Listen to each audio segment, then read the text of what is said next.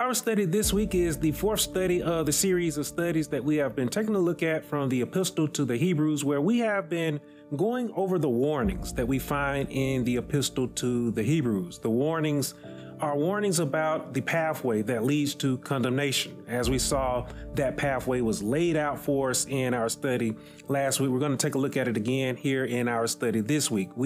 In recent weeks, we have seen that the pathway towards condemnation, that it begins with one choosing to neglect salvation. That is, that when they choose to neglect the word of God, they choose to neglect God's gospel about his only begotten son. So in other words, the pathway towards condemnation, that is eternal condemnation, it begins with one choosing to neglect Christ.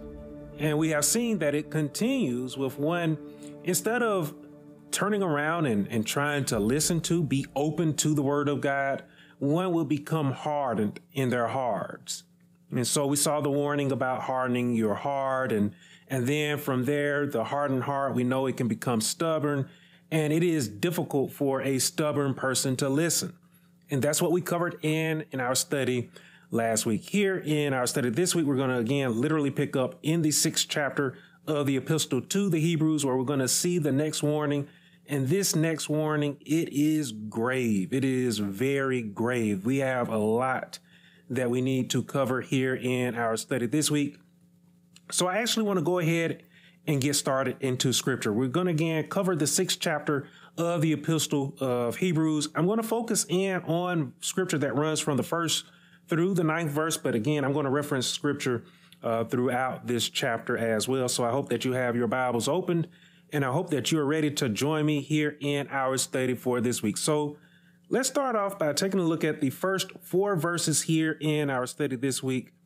Well, we'll see there in the first verse that the writer writes, "Therefore, leaving the discussion of the elementary principles of Christ, let us go on to perfection, not laying again the foundation of repentance from dead works and of faith toward God." We'll take the second verse as well. The second verse says, "Of the doctrine of baptisms, of laying on of hands, of resurrection of the dead, and of eternal judgment." So we'll see there that the writer, again, bringing back up what was discussed, what was brought up in the 5th chapter, where in the 5th chapter in our study last week, we saw where if one does not want to be dull of hearing, if one wants to turn around from the pathway that leads to condemnation and begin on the pathway towards righteousness, we saw where the writer brought up the fact that that person would need to be taught. They would need to learn the basic principles of Christ. They would need to learn those elementary principles of Christ, the foundation of faith. They would need that again. They would need to be attentive to that. They would need to learn it. They would need to know it. They would need to understand it if they desire to, again, attain righteousness, if they desire to go on the pathway towards righteousness. And so with that thought in mind, as I said in last week's study, babies, they only drink milk for a short period of time before they need solid food to satisfy and to nourish them, right? They need that solid food in order to grow. And so, yes, the word of God is pure milk, as Peter said. But at some point in time, you can only hear that God gave the world his only begotten son to save the world. There is a whole lot more depth to the gospel. And so, as I said in our study last week, there's nothing wrong with learning the basic principles, the elementary principles. There's nothing wrong with learning the foundation of faith. But your faith, it must mature. It must continue to grow. And the reason why your faith must continue to mature, the reason why your faith must continue to grow, is because your great adversary is always going to be trying to poke holes in your foundation. And so you must add on to that foundation.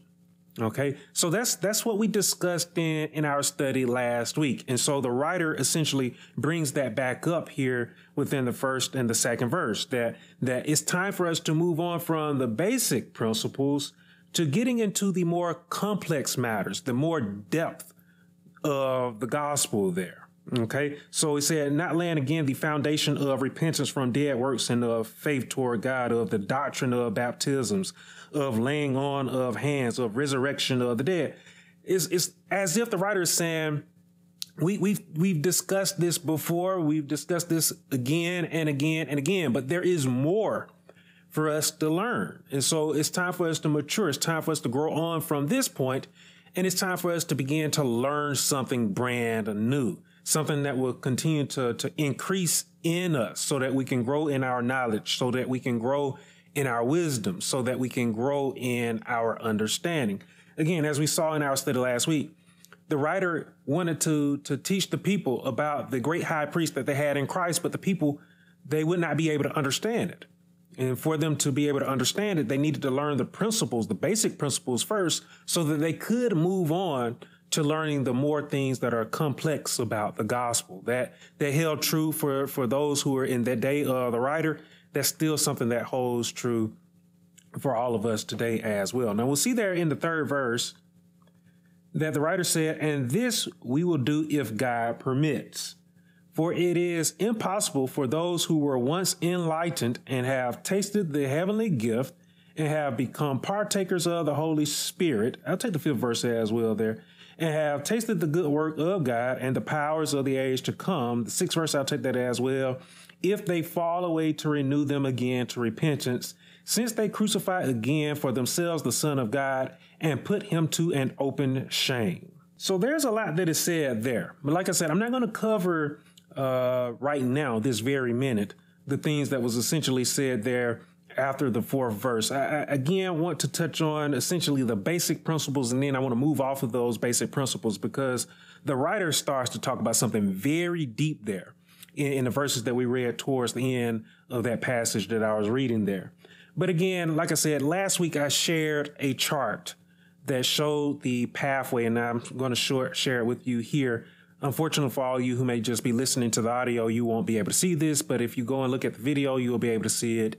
If you go to the website, you'll be able to see this chart as well. There's a pathway that leads to righteousness. And I placed on that pathway the 3 levels of faith that I discussed in a study that I did a couple of years ago.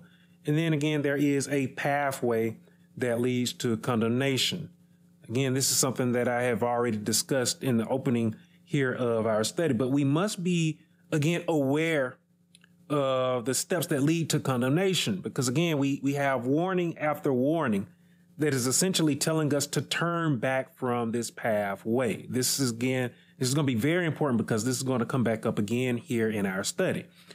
If you are one who is choosing to neglect the word of God, there is a warning there for you to not neglect the word of God. If you are one who is becoming stubborn in your heart to where you don't want anyone to even come up to you testifying of Christ or speaking about the gospel, there is a warning that is there for you as well. And if you have become so stubborn that you have just turned off God, you are dull of hearing, again, there is a warning that is there for you as well. What we have seen in our studies over the recent weeks is that the writer had a desire towards his people, the Jews, for them to heed the gospel.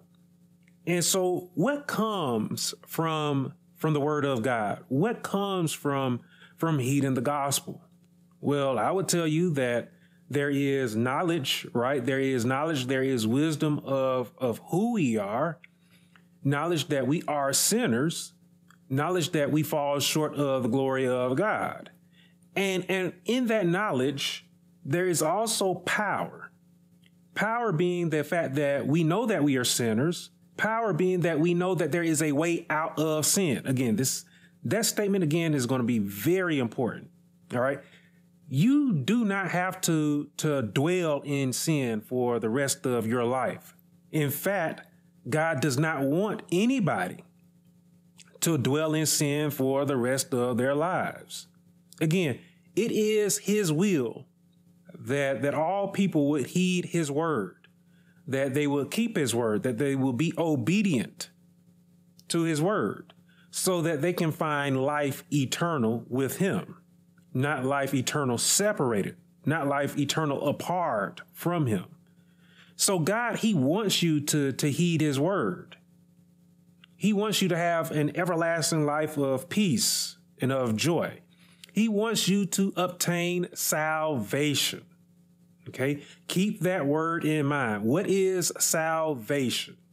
Salvation is deliverance. So some of you may begin to wonder, well, deliverance from what? Salvation is deliverance from the world being sin. Salvation is deliverance from the world. It is deliverance from sin. It is deliverance from the father of sins. You may ask, well, who is the father of sins? The father of sins is our great adversary, the one who first sinned. And for all of you who may be wondering, well, who's the one that first sinned? The one that first sinned is Satan.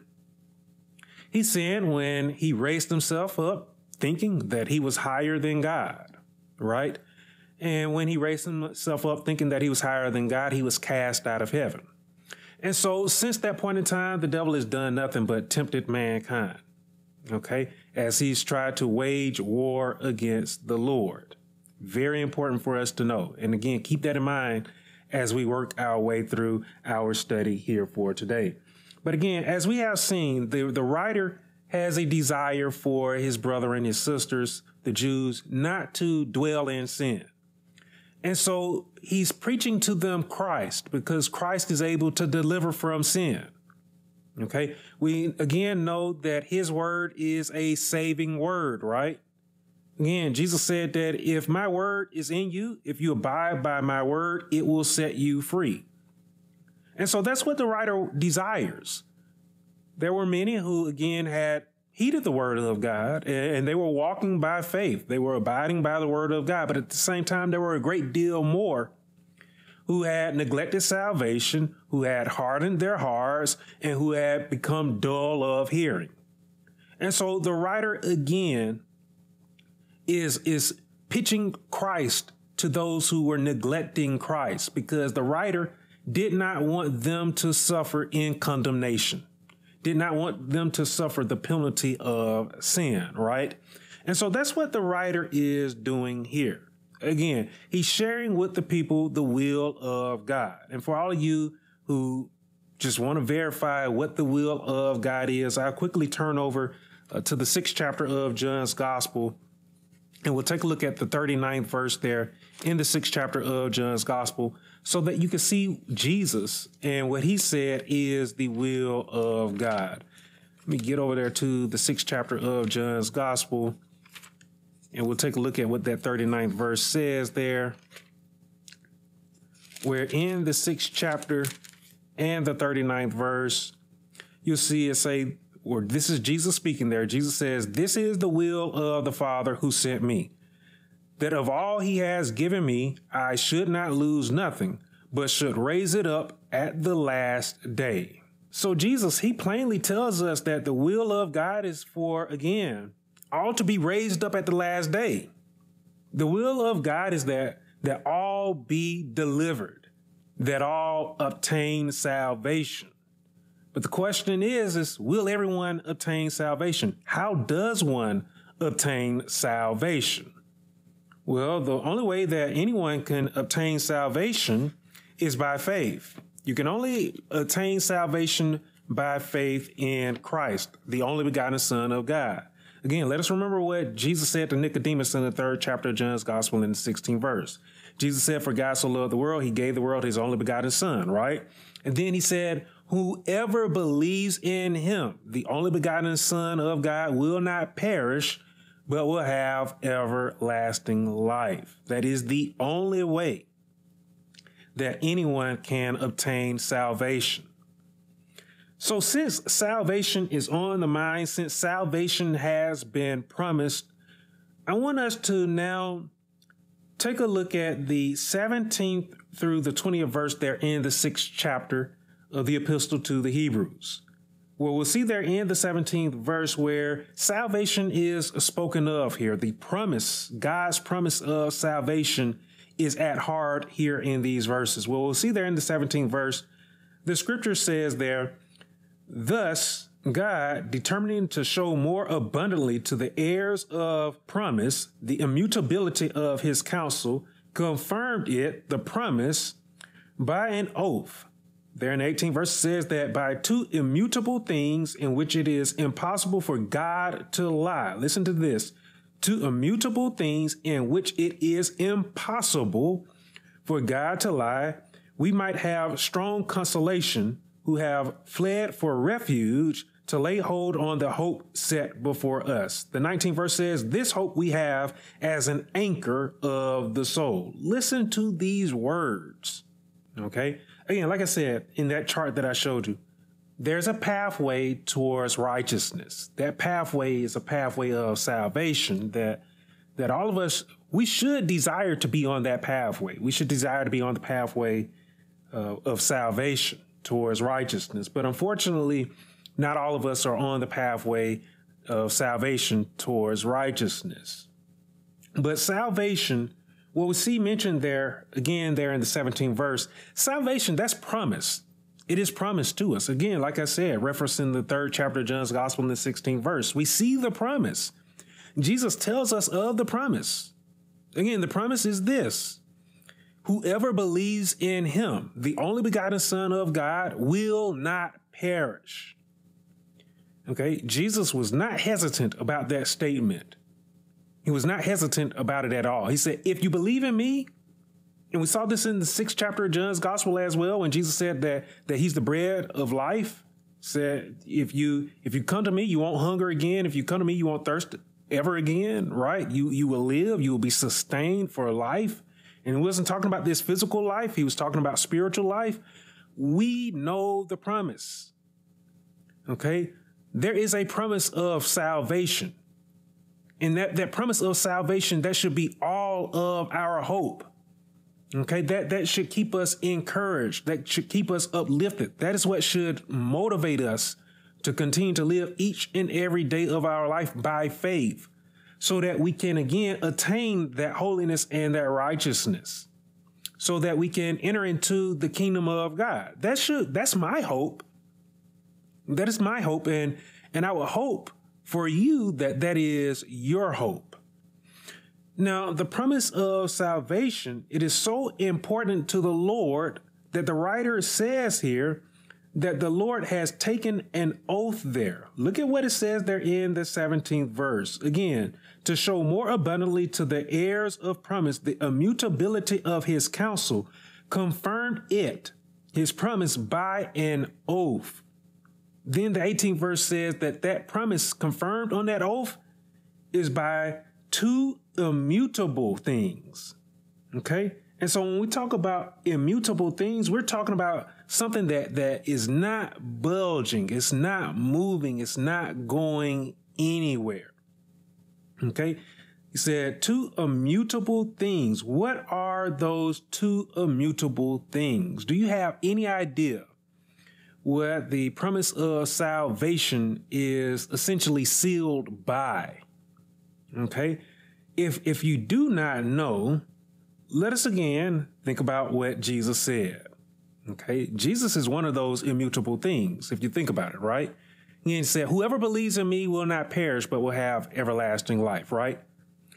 What did Jesus do for us so that we could have an opportunity to be able to attain that everlasting life? I believe that all of us know exactly what Jesus did, right? Jesus, the first thing that a believer will tell you about Jesus is that he died for our sins. That is, again, the elementary principles of our faith. That is the foundation of our faith, right? That Jesus, he died for our sins. He became our atonement offering, our propitiation, so that again, that he shed his blood, okay, the blood of the Lamb, he shed it to cover our sins, so that we are covered by his blood, so that when the wrath of God comes upon sin, the wrath of God will pass over us. Huh? So again, Jesus, he died, but he did something else, right? He rose, right? He rose from the dead. He rose from the grave. And he said, all authority has been given to me. But Jesus, he did something else after that the death and his resurrection. He did something else. What else did he do? Well, he hung around for a little bit, right? He hung around for about 40 days teaching the apostles, right? But then he did something else, right? So Jesus, again, he is one of the immutable things, his death, his resurrection, and then he ascended. And his ascension is very important. Do you have any idea why it was important for Jesus to ascend? Why it was important for Jesus to go away?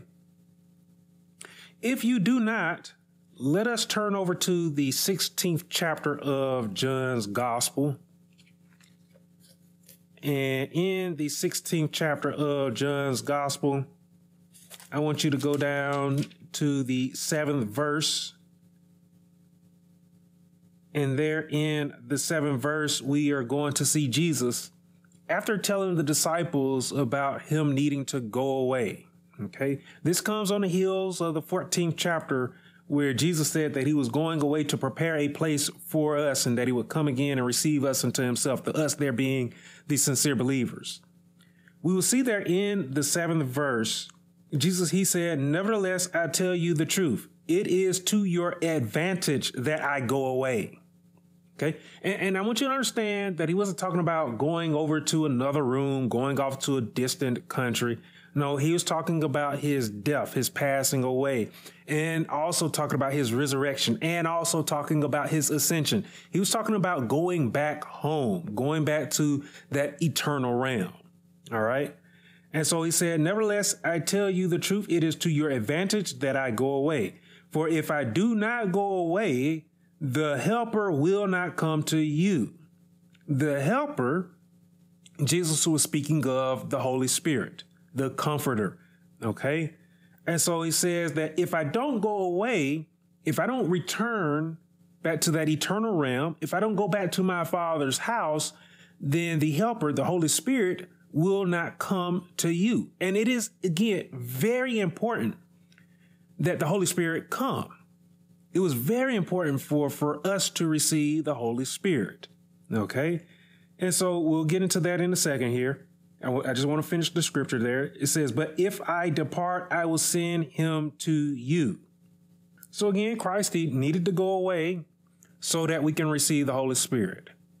Now, again, for us to understand the significance and the importance of the Holy Spirit, we must understand his role. We must understand the role that the Holy Spirit plays in our daily lives. And so for us to know, for us to understand the role that he plays in our lives, we'll again take a look at what he says there in the 13th verse. Where there in the 13th verse, Jesus says, however, when he, the Spirit of truth, that's still talking about the Holy Spirit, he says there, when the Spirit of truth has come, he will guide you into all truth. You've heard me say that several times about the Holy Spirit. Okay. The Holy Spirit, he plays a role in guiding us into all truth. For he will not speak, Jesus said, on his own authority, but whatever he hears, he will speak, and he will tell you things to come. Now take a look at that 14th and that 15th verse. We're there in the 14th, there in the 15th verse. We see that Jesus said of the Holy Spirit, the role that he plays in our lives is that he will glorify me, for he will take of what is mine and declare it to you. Okay? He will take of what is mine and declare it to you. 15th verse says, all things that the Father has are mine. Therefore, I said that he will take of mine and declare it to you. So what was it that was of Christ? Think about it again for a moment. Jesus again said that the Holy Spirit would glorify him. Okay. That the Holy Spirit will take of what is his and he will declare it to us. All right. What is it that was Jesus's, right? Well, again, that promise of salvation, the promise of the Father's house, and the role that the Holy Spirit plays in our lives is to guide us into all truth. the truth of deliverance, the truth of salvation. Okay. He said, all things that the Father has are mine. Therefore, I said that he will take of mine and declare it to you, the heavenly kingdom. The Holy Spirit plays a role in our life to guide us to the heavenly kingdom. He guides us into all truth. He guides us down the path of righteousness, down the path of salvation. And so, again, we have a promise of salvation that, again, it is sealed to us in Christ, who then gave us the Holy Spirit, who is also another seal. So when we talk about the two immutable things there, going back to the 6th chapter of Hebrews in the 18th verse, let us understand that salvation has been confirmed to us first by Christ, the only begotten Son of God, who told us about heaven, who said that he is the way, the truth, and the life, that nobody can go to the Father but by him. He said that he is the way to heaven. If we want to get there, that we must follow him. Then when he left this world, because he wasn't going to be here forever, all right, Jesus, he died in the flesh and he rose again with all authority in his hands. And then he returned, he ascended. And so he did not leave us alone, did he? No, he gave us the helper, the Holy Spirit, who declares to us the same things that Christ declared to us. And so though we don't see Jesus in the flesh today, the Holy Spirit abides with all of those who are of sincere faith. The Holy Spirit, I want you to understand that he is, again, the sealer of the promise. He's the one that confirms the promise. And Jesus said that he needed to go away so that the helper could come.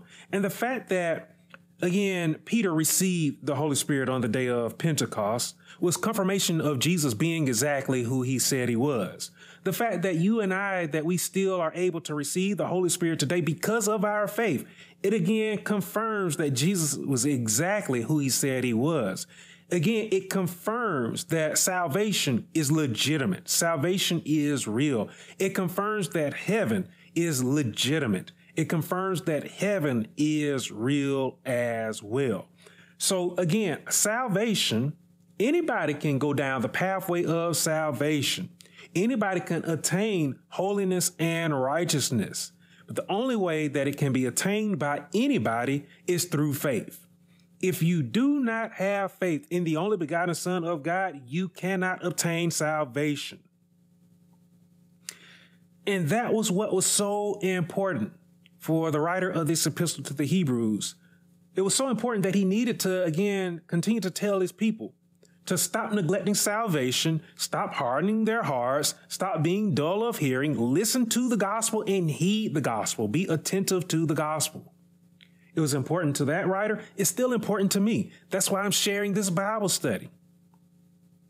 I'm not sharing this Bible study necessarily to all of you who are already of sincere faith. I'm mostly sharing this Bible study in the hopes that one who desires that everlasting life with the Lord, but maybe they have, maybe they stepped away from the faith for a little bit, and maybe they're coming back in. This study is for you. These warnings, they are for you as well. These warnings are for those who continue to believe that they don't need God, that they don't need the gospel in their lives. This study is for them as well. Okay? It is, again, very important for us not to make light of salvation, which is, again, unfortunately, it happens. It happens a great deal in our world where salvation is mocked, it is scoffed, it is made light of, and therefore Jesus is scoffed, mocked, made light of. God is scoffed at, mocked, and made light of. Okay? Salvation, you should desire salvation. You should not desire to go down that pathway of condemnation. Okay?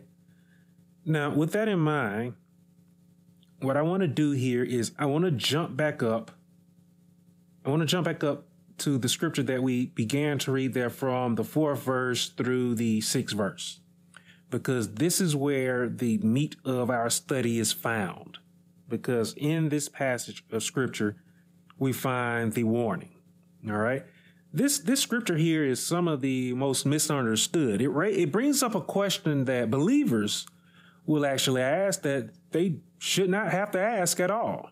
And we'll talk about that here in a moment. Let's read the verses first. We'll see there in the 4th verse that it says, "For it is impossible for those who are once enlightened and have tasted the heavenly gift and have become partakers of the Holy Spirit and have tasted the good word of God and the powers of the age to come, if they fall away, to renew them again to repentance, since they crucify again for themselves the Son of God and put him to an open shame." Many people take this to be talking about believers falling away, talking to believers falling away, falling into sin again, right? And so the writer says that it is impossible, right, for those who have fallen away to renew them again to repentance. A lot of people take this to mean that believers can lose salvation if they fall away, if they fall back into sin. And so the question is often raised, is it possible for those who have joined the church, those who have said that they believe in God? It is often asked, is it possible for them to lose salvation? And so this gets me into the conversation that we have been having recently between the professed believer and the sincere believer, the one who sincerely walks by faith. And something that you have heard me say recently, and I believe I said this in last week's study, I know for a fact that I said this in a recent sermon, there is a difference between the professed believer and the believer that has confessed with their heart. Okay? The professed believer is the one that loves to say that they believe. They like to say that they are a Christian. They like to say that they are a child of God. But when you look at their actions does not speak about their faith. It does not speak about their professed faith. Their actions, in fact, betray their profession. Whereas the confessed believer, the one who's sincere in faith, they not only have confessed with their mouth, they confess with their heart. And I always get into the habit of beating on my chest when I say the heart, but I'm talking about confessing with the soul. Okay? That is the difference. The confessed believer is someone who sincerely and genuinely moves by faith. You can look at their actions, and their actions are to uplift. Their actions are to love. They love with the love of God. Are they perfect? Absolutely not. I'm a confessed believer, and I say it all the time, and I know people think that I'm going to be crazy when I say it all the time, and when they hear a preacher or pastor say this, but I'm far from perfect, and I don't pretend to be perfect. I falter just as much as the next believer would falter. So is it possible for me to lose my salvation? Is it possible for you as a sincere believer to lose your salvation? What do you think? Now, if you just glance over the 4th through the 6th verse there, you would think that it is possible for you to lose your salvation. But again, we must remember the targeted audience that the writer of this epistle was trying to reach. The writer of this epistle was not trying to reach the sincere believer. You see, the sincere believer, it is impossible for the sincere believer to lose salvation. We just went over this, right? Salvation is sealed. The sincere believer has received the Holy Spirit. And the Holy Spirit, again, is a sealer of our salvation. When you have received the Holy Spirit, you're not losing your salvation. Now, some will say, well, Pastor, you just said that you fall into sin. You just said that you still sin. All of us do. I want you to understand that. Nobody in this world is perfect. All of us, we still sin. But here's the kicker for the sincere believer. You should do as I do, because, again, you know the word of God. You know that you should go to God and that you should confess your wrongdoings to him. Now, if you don't know that, hey, let's turn over to what it said in 1 John, the first epistle of John, and let's take a look at the first chapter of 1 John, and let's take a look at the 9th verse. When you get over there to 1 John Take a look at the first chapter of 1 John. Take a look at that 9th verse and see what it says there in that 9th verse. John was talking to the sincere believer here.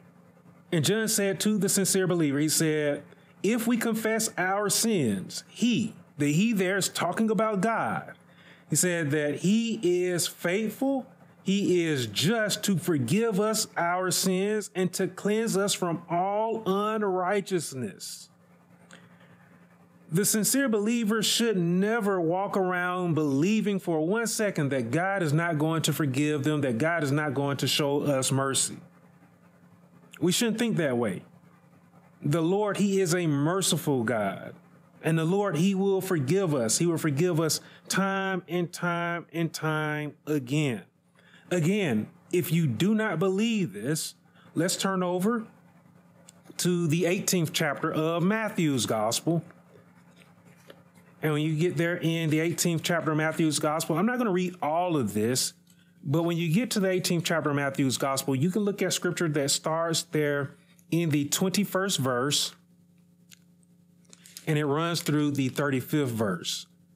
Now, there in the 21st verse, you'll see where Peter came to Jesus. And Peter, he came to Jesus and he said to Jesus, asking Jesus, Lord, how often shall my brother sin against me and I forgive him? Up to 7 times. That's what tradition had taught. 7 was a good number. But look at what Jesus said to Peter there in the 22nd verse. Jesus said, I do not say to you up to 7 times, but up to 70 times 7. And then there, running from the 23rd verse throughout the rest of this chapter, we'll see where Jesus, he shares a parable of the unforgiving servant, where the master of the servant forgave this servant of his great debt. I mean, this servant, in the parable, you'll see if you go over this parable, this servant owed a lot of money. I'm talking about money that you could not even imagine. You would wonder, well, why did that man take out that much money? It would be like taking out hundreds and hundreds of billions of dollars, right?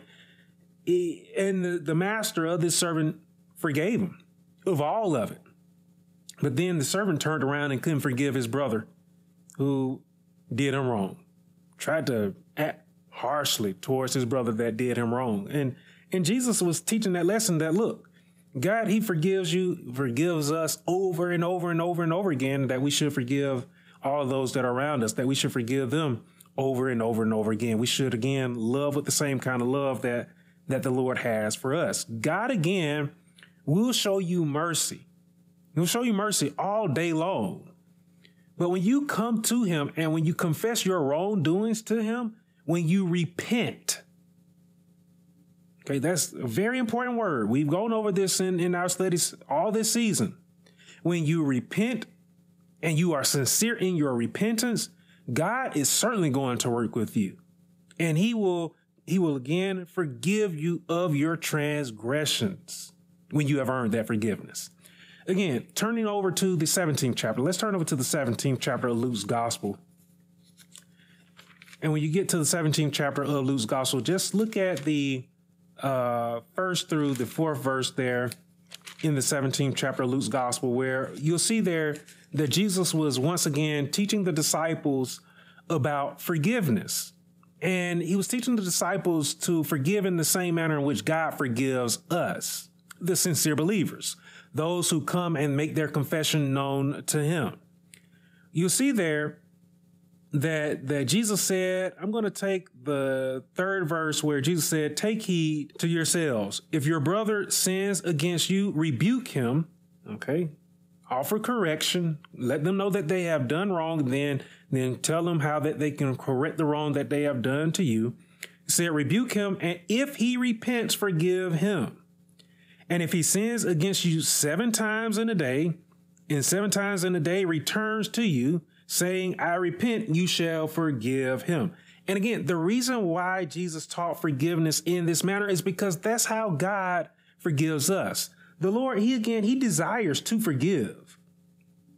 He desires to forgive us, to take the weight of guilt off of our shoulders.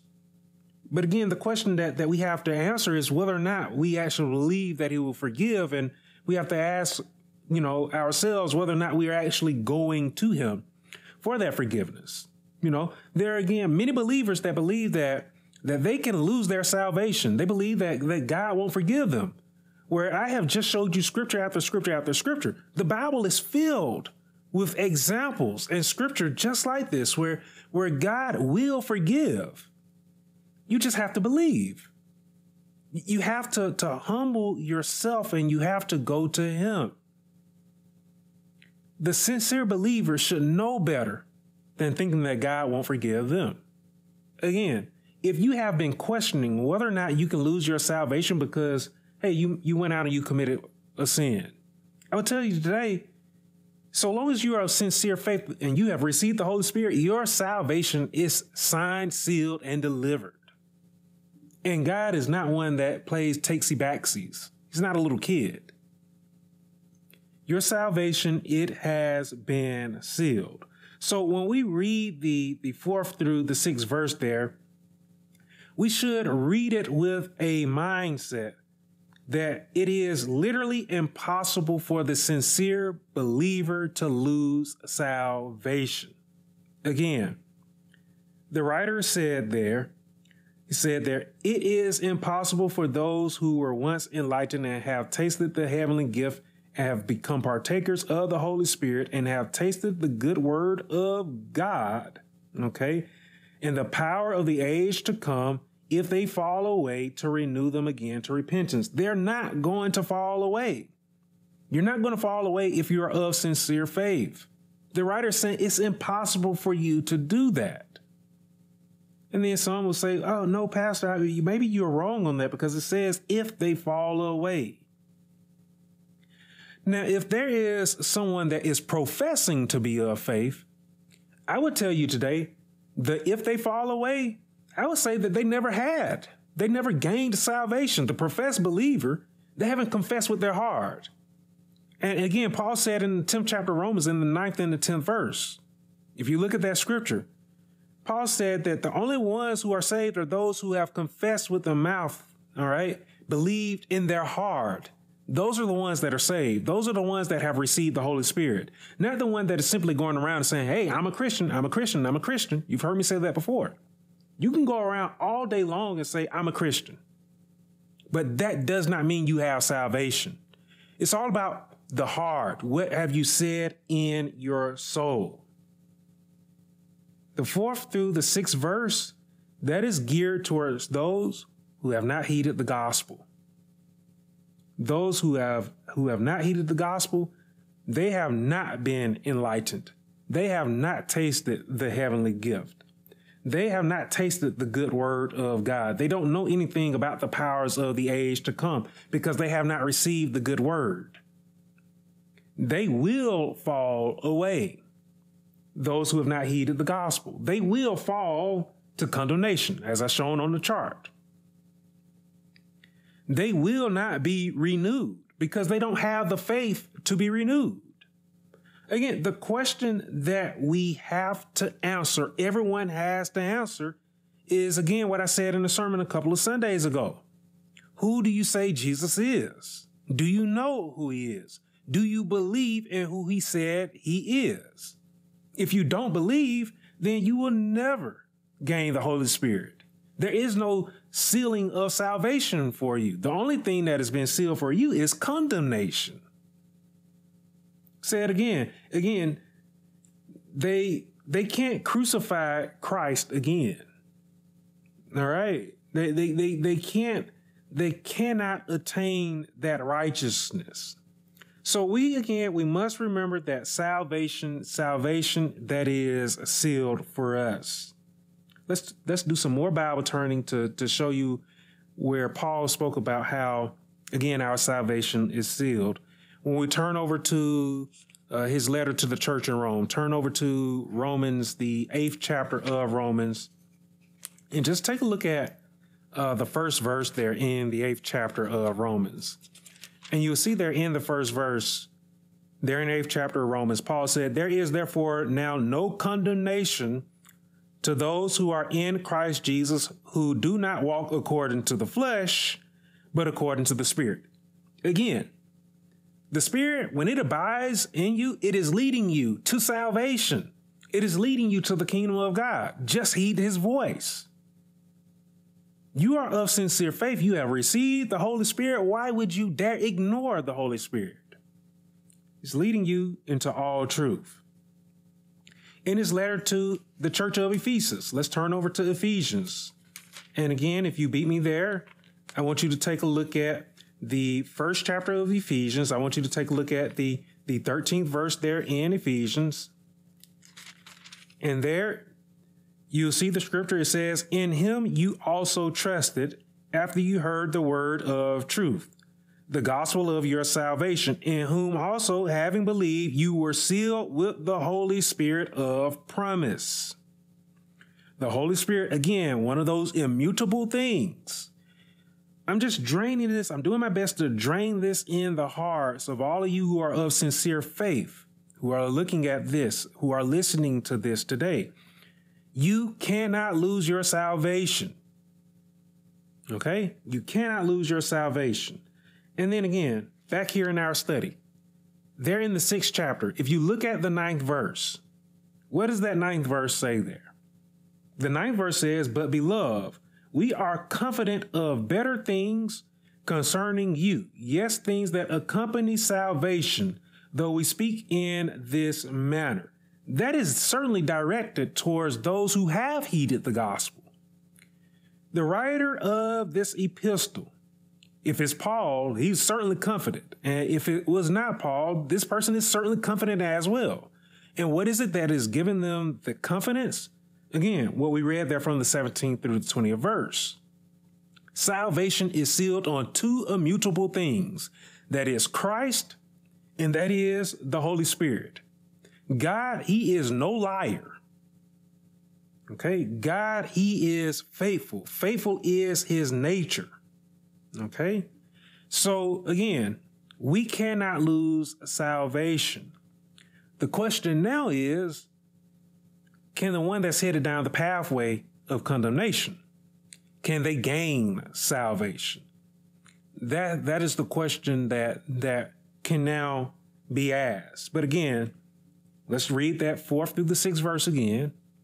We'll see there in the 4th verse, it says, it is impossible for those who were once enlightened and have tasted the heavenly gift and have become partakers of the Holy Spirit and have tasted the good word of God and the powers of the age to come, if they fall away, to renew them again to repentance, since they crucify again for themselves the Son of God and put him to open shame. So I understand that the 4th through the 6th verse can be, again, quite confusing.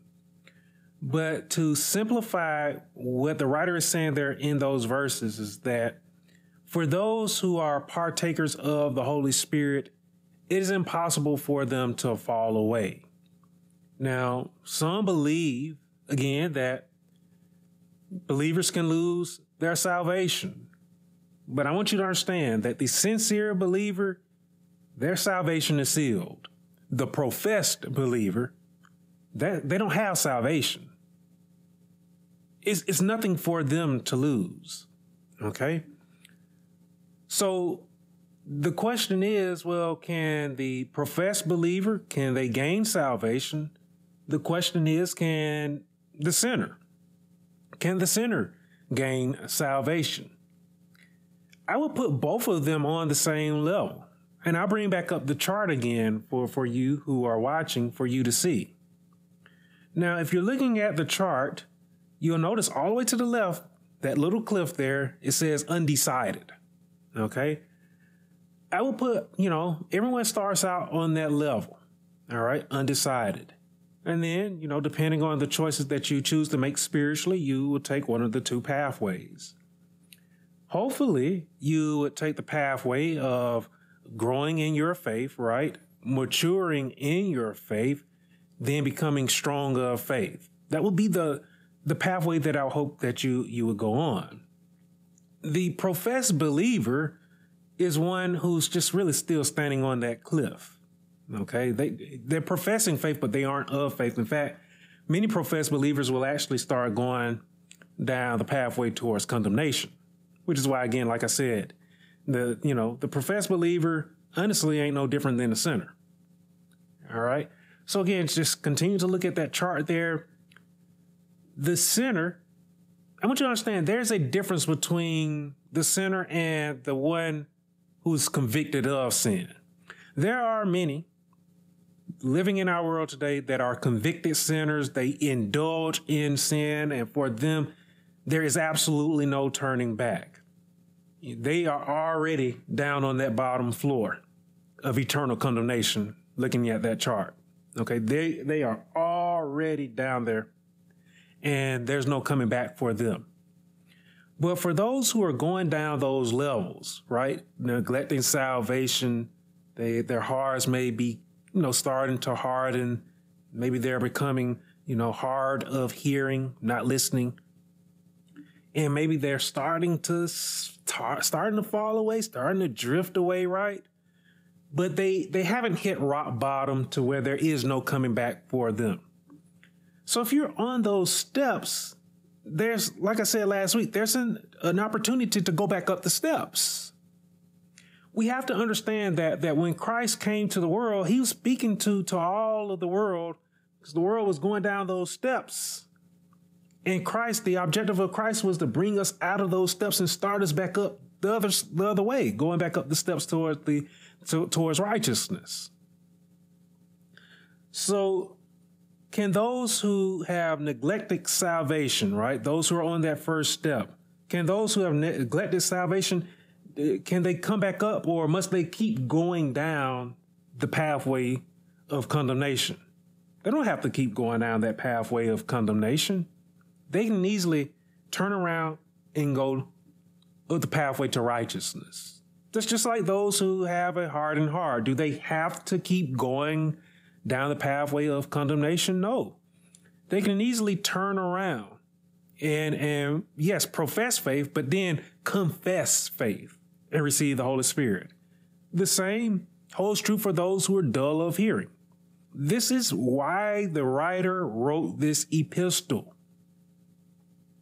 To get those who were neglecting salvation to turn back around, to get those who were starting to harden their hearts to turn back around, to get those who were becoming dull of hearing to turn back around, to get those who were starting to fall away, to get them to turn back around. The writer did not want anyone to get too deep to where they would not be able to get back up out of that hole.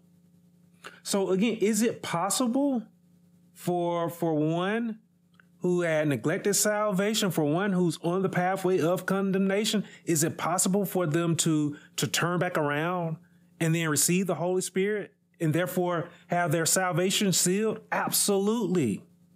That is what God wants. We went over the will of God, right? That is absolutely what the Lord desires. He wants repentance. That is exactly what repentance is. Turning back around, getting on the pathway of righteousness. Each and every day for us is another opportunity. Okay? For those who are on the pathway of condemnation, it is an opportunity to get off of that path. And for those of us who are on the pathway of righteousness, it's another opportunity for us to continue to grow and to mature in our faith. Again, like I said, no believer should be thinking for 1 second that they could lose salvation. If you have been thinking that, you have a lot of studying to do. There's still a lot of growing and maturing for you to do.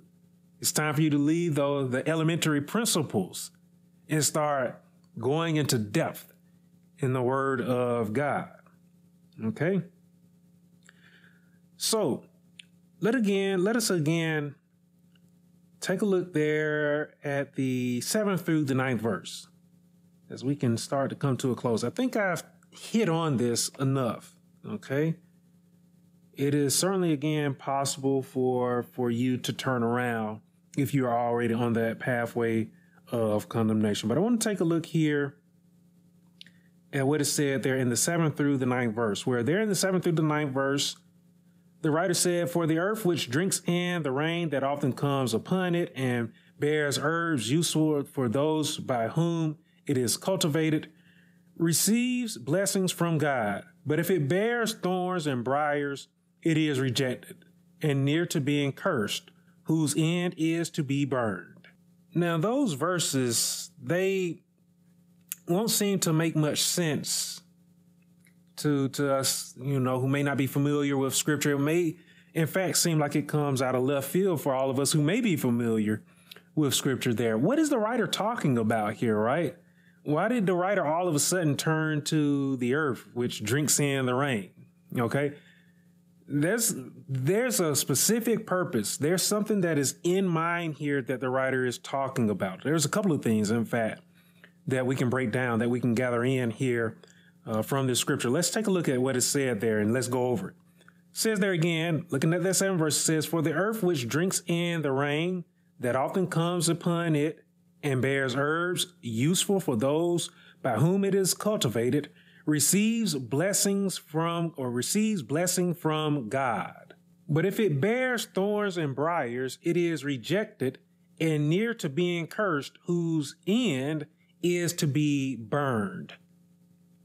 Now, I will point out to you again that there are a couple of things that's in mind here, to where first we can see the two pathways, right? There are two pathways here, two outcomes here that's mentioned, right?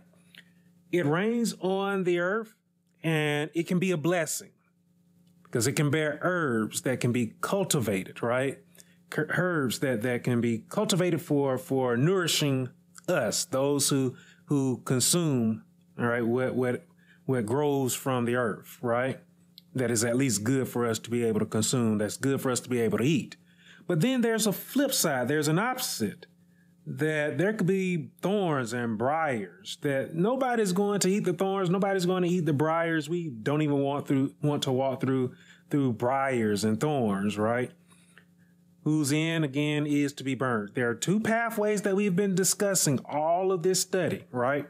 The pathway that leads to righteousness, the pathway that leads to condemnation. Which do you think is being represented by which in those two verses there in the 7th and the 8th verse? I think it is very clear. I think it is very obvious, right?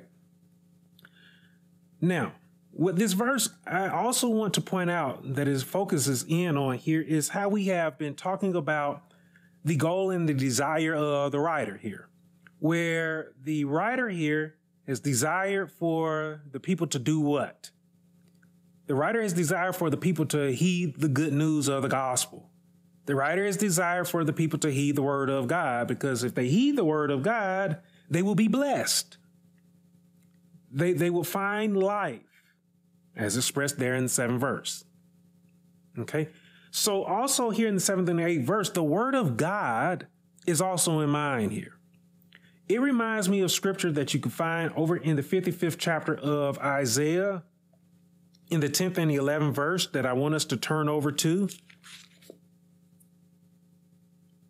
There in the 55th chapter of Isaiah,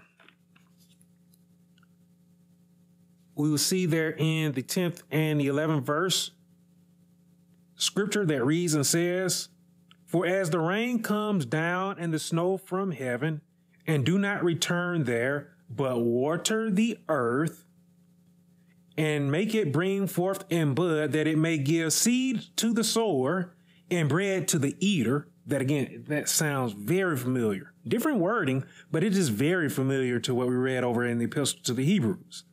Then there in the 11th verse it says, "So shall my word be that goes from my mouth." These are words from God through the prophet Isaiah. Okay. "So shall my word." Who is God's word? The only begotten Son, right? Remember what it says there in the 1st chapter of John's Gospel in the 1st verse? "So shall my word be that goes from my mouth. It shall not return to me void. It shall not return to me empty," is what the Lord says there. "But it shall accomplish what I please, and it shall prosper in the thing for which I sent it." God, he sent his word, his only begotten Son, for what reason and for who?